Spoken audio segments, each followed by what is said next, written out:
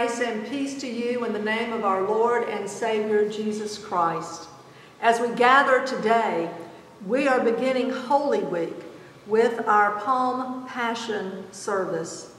You will find online at wsmethodist.org our worship guide and our instructions for interactive worship so that you may participate in this service in a unique way at your home. Please prepare yourself for this time when we share together in the story of the life of Jesus last week on earth. While we cannot gather for worship safely until after April 30th, we can gather virtually. And we are so thankful for all of those who are making this gathering possible for us. We ask and invite you to extend to them your appreciation, and we invite you to join us often here at our website for daily devotionals, for worship experiences, as we continue to remember this week the life, passion, and resurrection of Jesus Christ our Lord. Let us worship the Lord.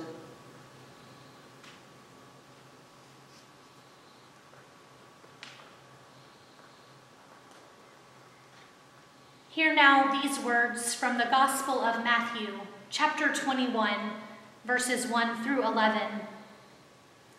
When they had come near Jerusalem and had reached Bethphage at the Mount of Olives, Jesus sent 2 disciples, saying to them, "Go into the village ahead of you, and immediately you will find a donkey tied and a colt with her. Untie them and bring them to me. If anyone says anything to you, just say this, 'The Lord needs them,' and he will send them immediately." This took place to fulfill what had been spoken through the prophet, saying, "Tell the daughter of Zion, look, your king is coming to you, humble and mounted on a donkey, and on a colt, the foal of a donkey." The disciples went and did as Jesus had directed them. They brought the donkey and the colt and put their cloaks on them, and he sat on them. A very large crowd spread their cloaks on the road, and others cut branches from the trees and spread them on the road. The crowds that went ahead of him and that followed were shouting, "Hosanna to the Son of David! Blessed is the one who comes in the name of the Lord! Hosanna in the highest heaven!" When he entered Jerusalem, the whole city was in turmoil, asking, "Who is this?" The crowds were saying, "This is the prophet Jesus from Nazareth in Galilee." This is the word of God for us, the people of God. Thanks be to God.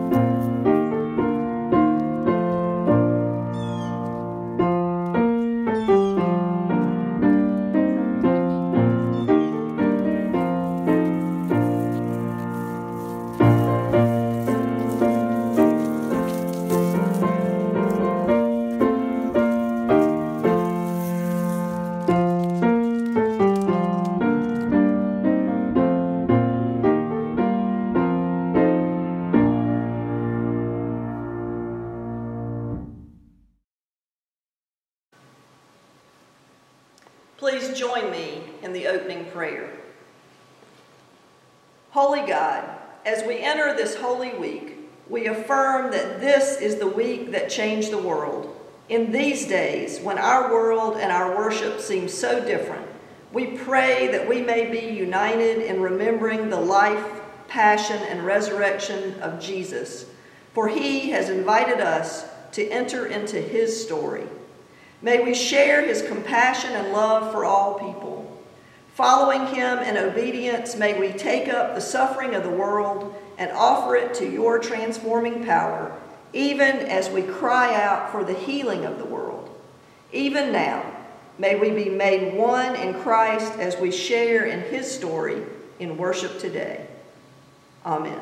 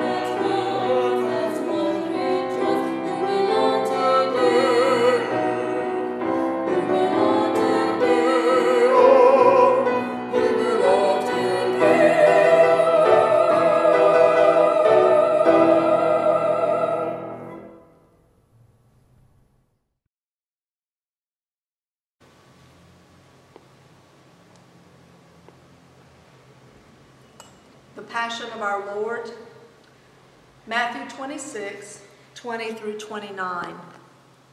When it was evening, he took his place with the 12, and while they were eating, he said, "Truly I tell you, one of you will betray me." And they became greatly distressed and began to say to him one after another, "Surely not I, Lord." He answered, "The one who has dipped his hand into the bowl with me will betray me. The Son of Man goes as it is written of him, but woe to that one by whom the Son of Man is betrayed. It would have been better for that one not to have been born." Judas, who betrayed him, said, "Surely not I, Rabbi." He replied, "You have said so." While they were eating, Jesus took a loaf of bread, and after blessing it, he gave it to his disciples and said, "Take, eat. This is my body."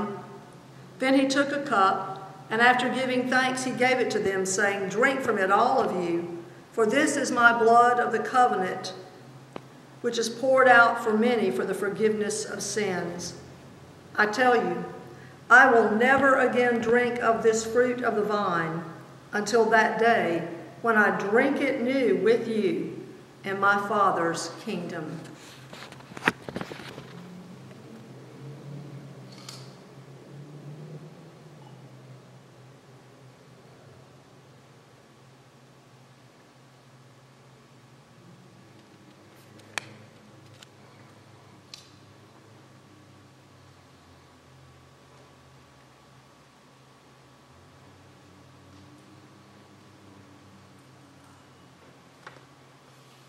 Matthew 26, 30 through 46. When they had sung the hymn, they went out to the Mount of Olives. Then Jesus said to them, "You will all become deserters because of me this night, for it is written, 'I will strike the shepherd, and the sheep of the flock will be scattered.' But after I am raised up, I will go ahead of you to Galilee."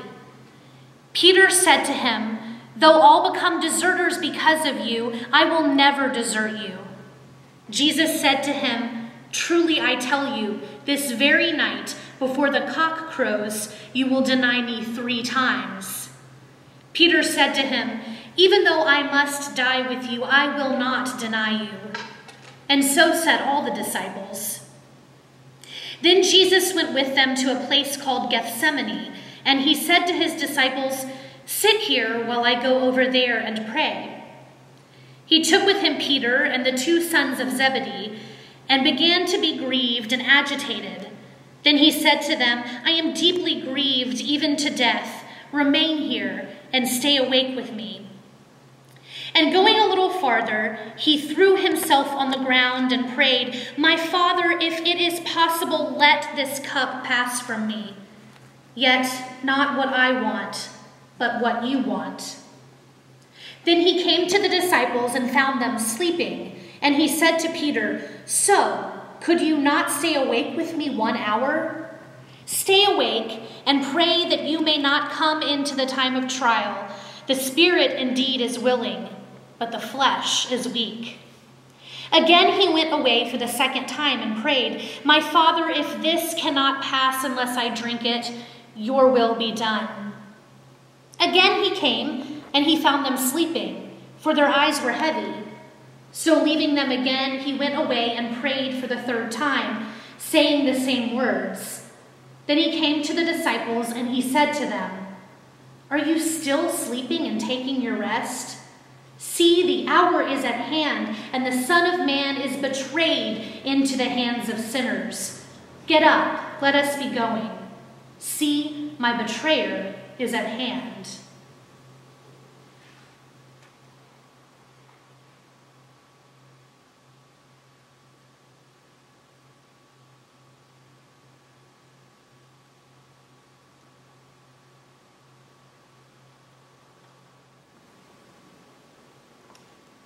Let us pray together.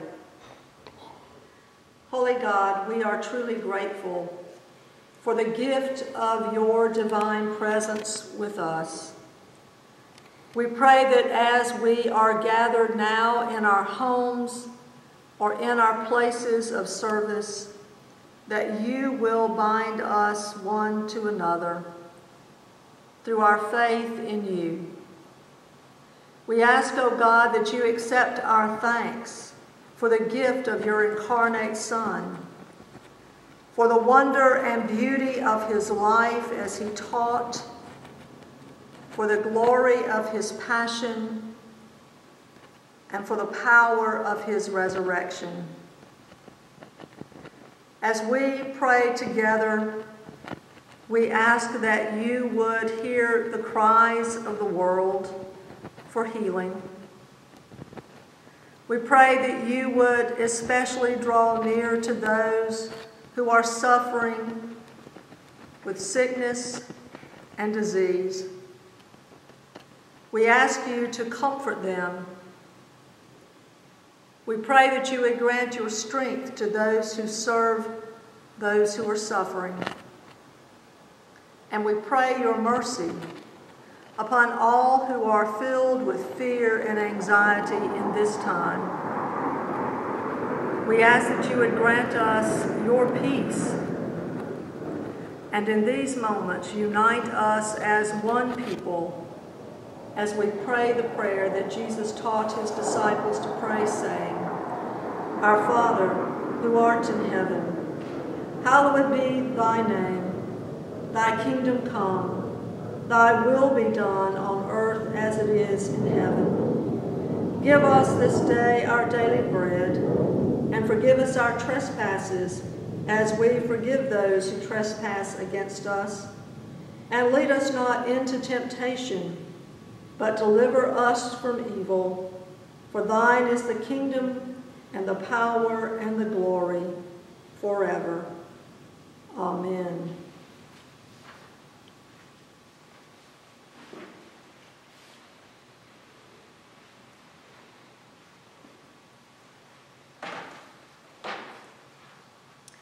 Matthew 26:47 through 56.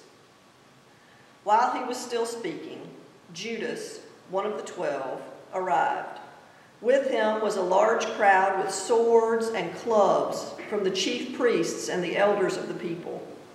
Now the betrayer had given them a sign, saying, "The one I will kiss is the man. Arrest him." At once he came up to Jesus and said, "Greetings, Rabbi," and kissed him. Jesus said to him, "Friend, do what you are here to do." Then they came and laid hands on Jesus and arrested him. Suddenly, one of those with Jesus put his hand on his sword, drew it, and struck the slave of the high priest, cutting off his ear.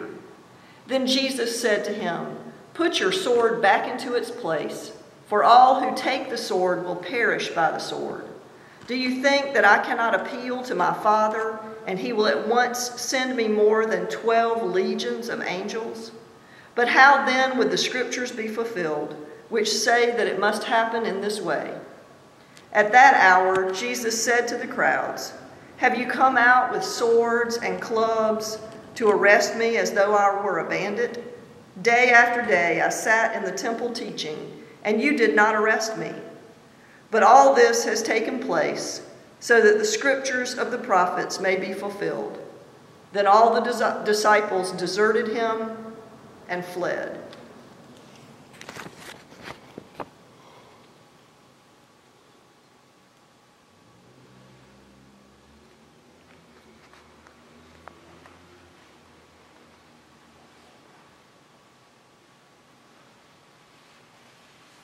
Matthew 26, 57 through 75. Those who had arrested Jesus took him to Caiaphas, the high priest, in whose house the scribes and the elders had gathered. But Peter was following him at a distance, as far as the courtyard of the high priest. And going inside, he sat with the guards in order to see how this would end. Now the chief priests and the whole council were looking for false testimony against Jesus so that they might put him to death. But they found none, though many false witnesses came forward. At last 2 came forward and said, "This fellow said, 'I am able to destroy the temple of God and to build it in 3 days.'" The high priest stood up and said, "Have you no answer?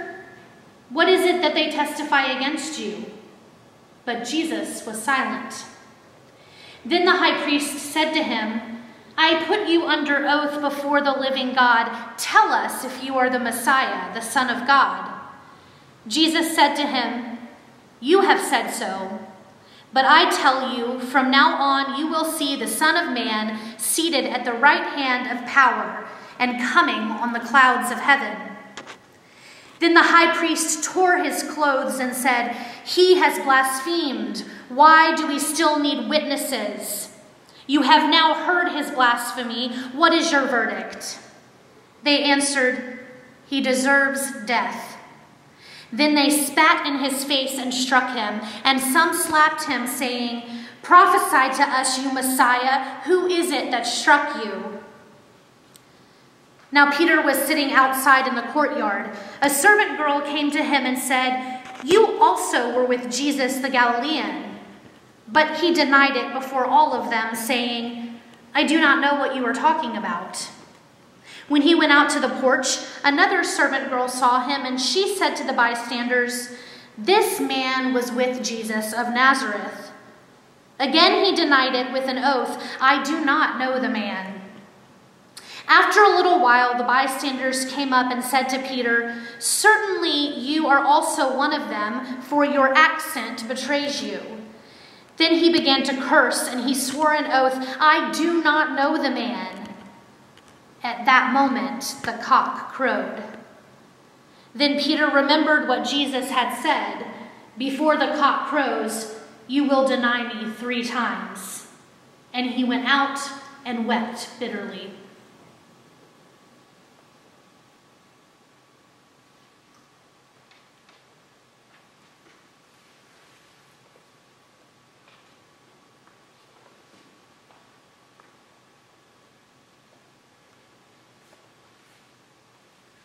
My sisters and brothers, Christ shows us his love by becoming a humble servant.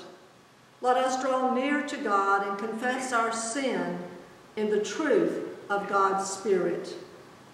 Let us pray together. Most merciful God, we, your church, confess that often our spirit has not been that of Christ, where we have failed to love one another as he loves us, where we have pledged loyalty to him with our lips and then betrayed, deserted, or denied him.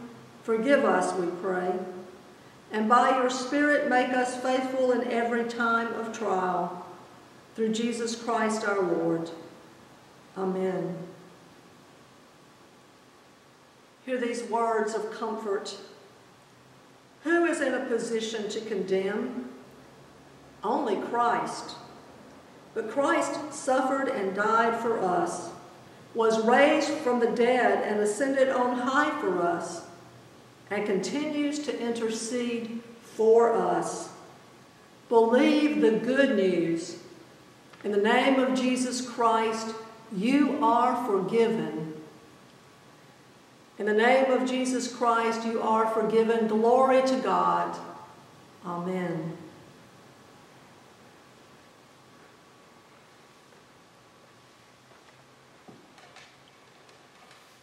Matthew 27, verse 1 and 11 through 26. When morning came, all the chief priests and the elders of the people conferred together against Jesus in order to bring about his death. Now Jesus stood before the governor, and the governor asked him, "Are you king of the Jews?" Jesus said, "You say so." But when he was accused by the chief priests and the elders, he did not answer. Then Pilate said to him, "Do you not hear how many accusations they make against you?" But he gave him no answer, not even to a single charge, so that the governor was greatly amazed. Now at the festival, the governor was accustomed to release a prisoner for the crowd, anyone whom they wanted. At that time, they had a notorious prisoner called Jesus Barabbas. So after they had gathered, Pilate said to them, "Whom do you want me to release for you, Jesus Barabbas or Jesus who is called the Messiah?" For he realized that it was out of jealousy that they had handed him over. While he was sitting on the judgment seat, his wife sent word to him, "Have nothing to do with that innocent man, for today I have suffered a great deal because of a dream about him." Now the chief priests and the elders persuaded the crowds to ask for Barabbas and to have Jesus killed. The governor again said to them, "Which of the two do you want me to release for you?" And they said, "Barabbas." Pilate said to them, "Then what should I do with Jesus who is called the Messiah?"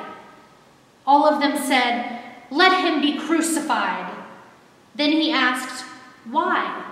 What evil has he done?" But they shouted all the more, "Let him be crucified." So when Pilate saw that he could do nothing, but rather that a riot was beginning, he took some water and washed his hands before the crowd, saying, "I am innocent of this man's blood. See to it yourselves." Then the people as a whole answered, "His blood be on us and on our children." So he released Barabbas for them, and after flogging Jesus, he handed him over to be crucified.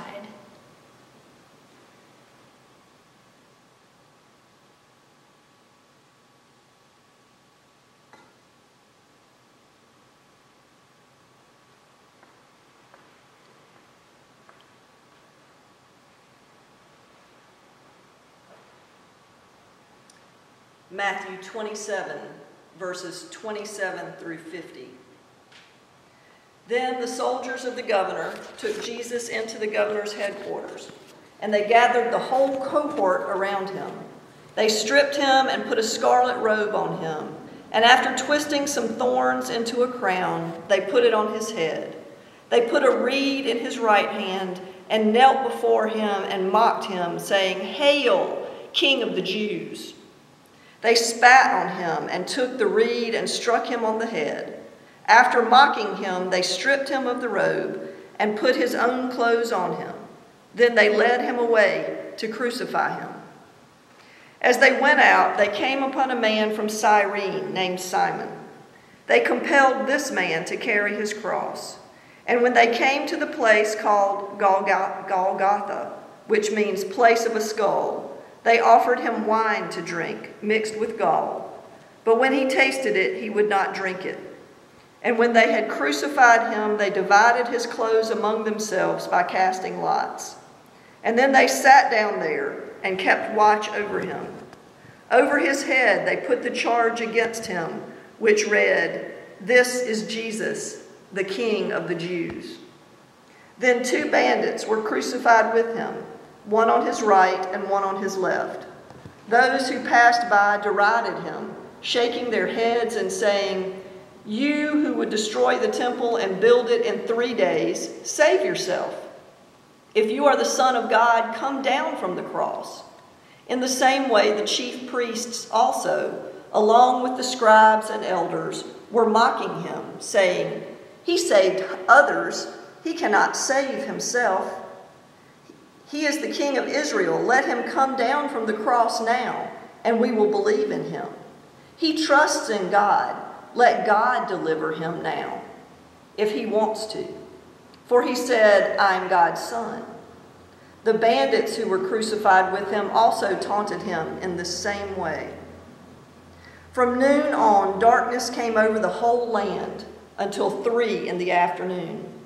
And about 3 o'clock, Jesus cried with a loud voice, "Eli, Eli, lema sabachthani." That is, my God, why have thou forsaken me?" When some of the bystanders heard it, they said, "This man is calling for Elijah." At once, one of them ran and got a sponge, filled it with sour wine, put it on a stick, and gave it to him to drink. But the others said, "Wait, let us see whether Elijah will come to save him." Then Jesus cried again with a loud voice and breathed his last.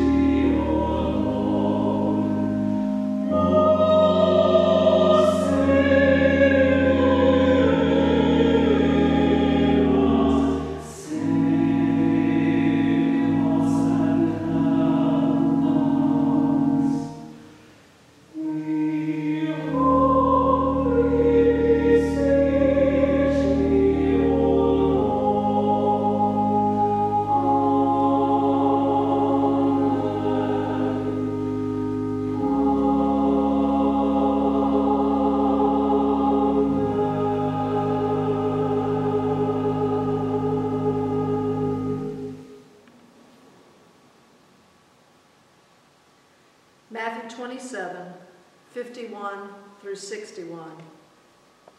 At that moment, the curtain of the temple was torn in two, from top to bottom. The earth shook, and the rocks were split.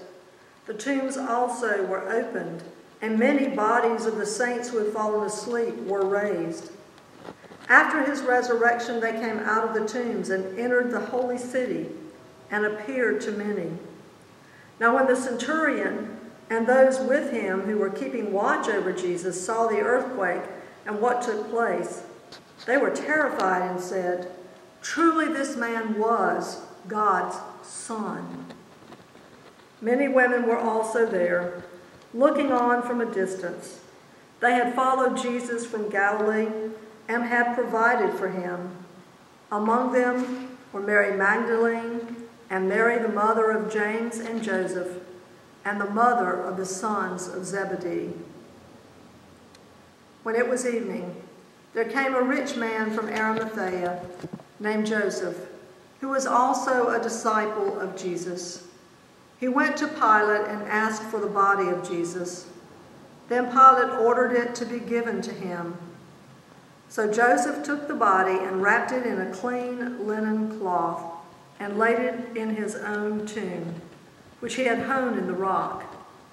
He then rolled a great stone to the door of the tomb and went away. Mary Magdalene and the other Mary were there, sitting opposite the tomb.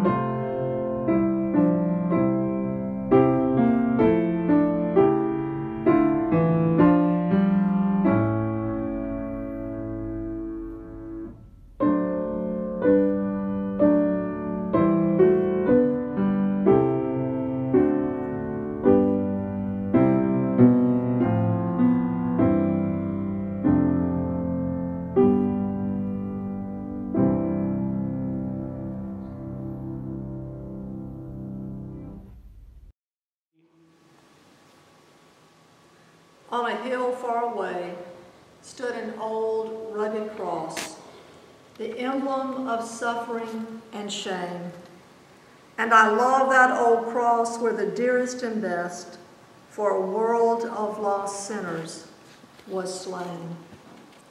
May the Lamb of God, who takes away the sins of the world, guard your hearts and your minds by the power of the Holy Spirit, and may you experience the peace of God that surpasses all understanding. Amen and amen.